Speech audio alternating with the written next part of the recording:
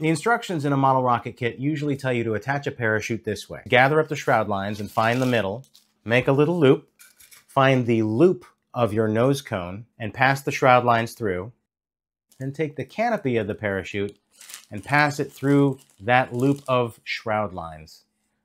Now it's attached to your nose cone. I don't prefer this for a few reasons. First of all, parachutes tend to get tangled, especially after you've launched them. It's already tangled and I haven't even done anything with it yet. Fortunately, there's a better way.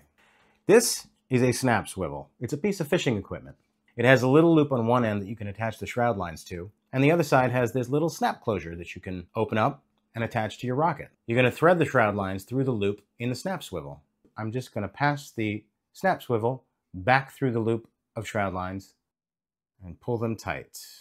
Now, instead of tying your parachute to the nose cone, all you have to do is open up the snap swivel, attach it to the nose cone, and close the snap swivel, and you're done.